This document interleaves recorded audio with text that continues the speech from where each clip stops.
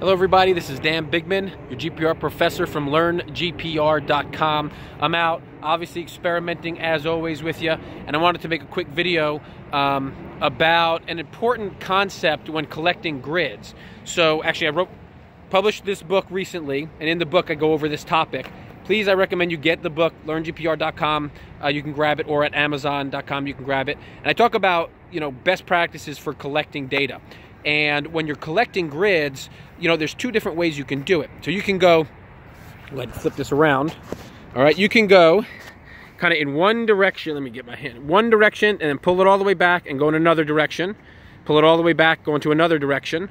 Or you can go down, turn around, and then come back down to this baseline and turn around and go back up and collect data again.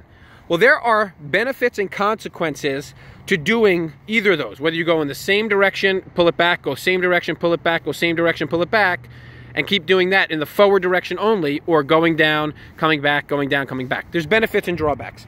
And so I just want to show you a comparison between the two. I basically collected the exact same grid twice. In this case, and you'll see which direction the arrow is going. The arrow is going forward, which means I collected it in the same direction every time. And you can see that this pipe that we delineated is really well defined. Okay, here it is in profile view, right? That's clear hyperbola. You have the trench right in there, and then this is the pipe, that we imaged.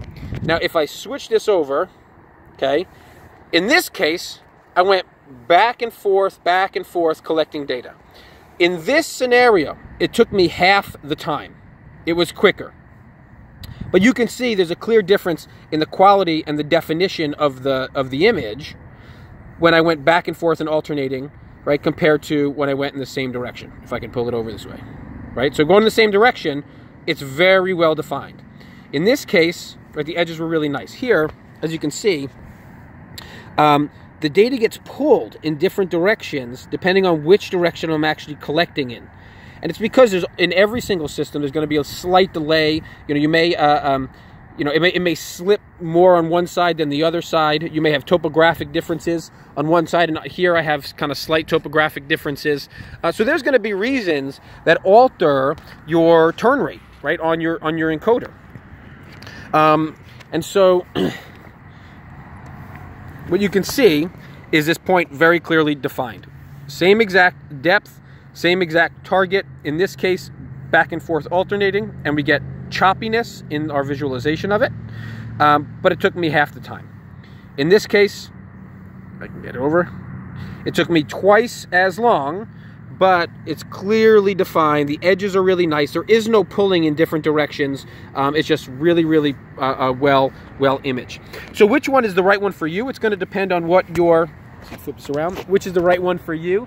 It's going to depend on what the goals of the project are. If you're going to present these kinds of images to a customer, then I highly recommend that you do them in the same direction over and over again. If you're not presenting them, you may want to go back and forth. If time is a factor, and you're almost doing an add-on of a grid to the project because you have an extra 20 minutes or 25 minutes, and you kind of want to define it a little bit better in 3 dimensions, then maybe you go back and forth alternating. I'll leave it up to you. Make good decisions out there. My job is to bring you what are the best practices, what are the outcomes for making choices. So I hope that this was helpful. Go to LearnGPR.com, put your name and email address in. We'll send you videos like this every single week. Please share this video around. Click the subscribe button below. I would really appreciate the subscription. I want to help as many people as I can. And again, if you have not gotten the book yet, please go and get your copy of the book at LearnGPR.com. We still have it on a slight discount. We will not have it on a discount for long, but please go grab one. Thank you so much. I wish you the best.